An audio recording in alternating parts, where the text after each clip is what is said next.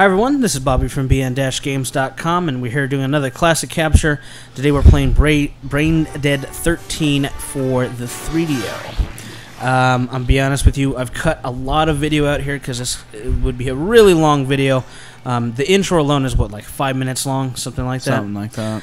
BrainDead 13 is a game that is very much of its time. It is basically an animated FMV with some situational moments, well, QuickTime events.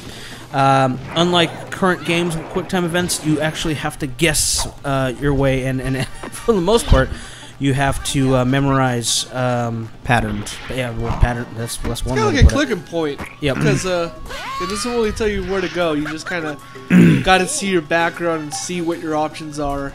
You know, one of the things I'm kind of impressed at is, even though it's all trial and error, there's still like a different death animation depending on which way you go. That in itself is something to talk about. Yeah, I mean, I say that's impressive. I didn't act fast enough when I finally died. It should be noted that you have infinite lives, infinite retries, and you will use them. Hell, it took 5-6 tries just to get past the first frame. Yeah. Another thing to note, I think, is important is this, animation-wise, quality-wise, it's about as good as a Saturday morning cartoon of the era. Oh yeah, for sure. Oh yeah. And kind of brutal, if not a little more intricate, impressive because of the fact that it's so brutal.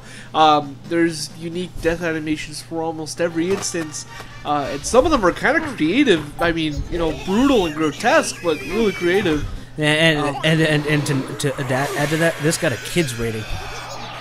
Back then. Yeah, well, censors were a lot more lenient. Yeah, I mean, as long as you weren't cursing. Well, there's some other stuff later that of a sexual nature that happened, but you won't see that in this. Yeah, video. well, couldn't get that far. Who Framed Roger Rabbit is like. It's very much. That's very much in that kind of ideal. Yeah, so it's trial and error. There's going to be a lot of death. You're going to see a death rebirth screen a lot. It's just, unfortunately, it's just the way things go. This came out on multiple systems. Came out of the CDI, the 3DO, the Jaguar CD. Also came out Windows and PowerPC, Macs, PlayStation, Sega Saturn. This game goes for quite a bit, actually, as a collector's item.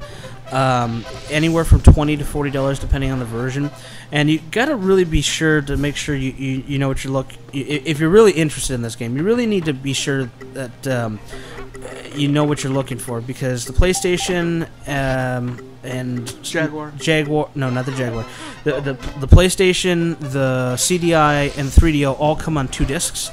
Now that's annoying because you have to load the second disc in some situations, which I show in this video, but the FMV, the video quality, is a lot higher. On the other systems, like the Sega Saturn, for example, all of the FMVs were compressed severely to fit all in one CD.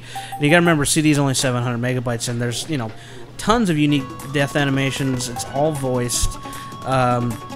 So for the day, it was a fairly large thing. See, there's because I went into a different area, it asked me to change the CD. So that's one thing to mention. Also, for the 3DO version, which this is not really highly talked about anymore, probably due to the age of the game, 3DO actually had to release a second version of Disc 1, which you're seeing here, which is 1.1, because there is a bug which can freeze the game, and you can technically not finish it. It will crash. It will crash back to the start screen. So, if you're going to buy this as a collector's item, you want to make sure you have disc 1.1. I mean, that's a lot of information right there. It's one of those games where you have to keep on your toes. You're going to be guessing directions. You only use one button for some context, but it doesn't tell you. It doesn't tell you at all. You just got to guess your way through everything. The maze here is a little easier because it's giving you direction, left, up, down. But when you're in other situations, sometimes you don't know. And bosses specifically, they require specific timing presses in a specific order to get past them, and it becomes trial and error. And I'm sure many a controller were broken. Mouse, if you were on PC or Mac. This is the first time that any of us played it because it wasn't one that we all owned. What do you guys think? I thought it was impressive. Yeah, no, it was definitely something unique. Although watching you play the maze here, I see that a lot of areas are repeated, and you kind of get stuck, so you end up looping back, which is well, that's the whole point of the maze. No, I know, but I'm just saying it's. There were a couple of parts where he went in all three directions, for example, here, and it ended up taking him back to the same places. So it seems like, well, in some cases it can loop you back even in all three directions. Yeah, well, that's why. I mean, a labyrinth maze like this is kind of supposed to be like that. It wouldn't be so bad if it wasn't for the fact that any corner means death. Yeah, pretty much. That's pretty brutal considering if you really think about it. Another platform it's on if you don't want to play it on an original console, or if you don't own a machine that'll run it, PC or Mac wise. This is too intensive for my PC. Seriously.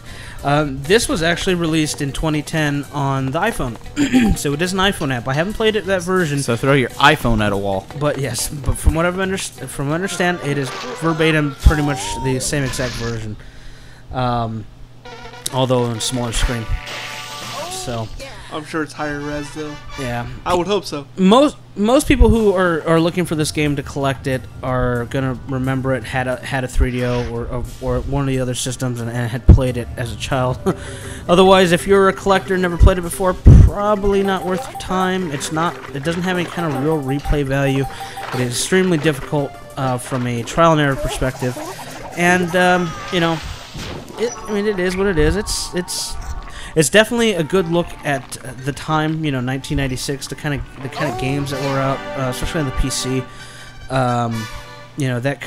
That thought process. This is well before Call of Duty and everything else everyone knows now. But yeah, I wouldn't recommend it, but especially at the price point. I paid almost $20 for this thing, and I got 1.1 thankfully. And there's not a lot of information about it out there, although there are some guides on PDF that explain how to, what's going on. Generally it doesn't. How to win, basically. But yeah, that's BrainDead 13 on the 3DO. Please subscribe and let us know what you think.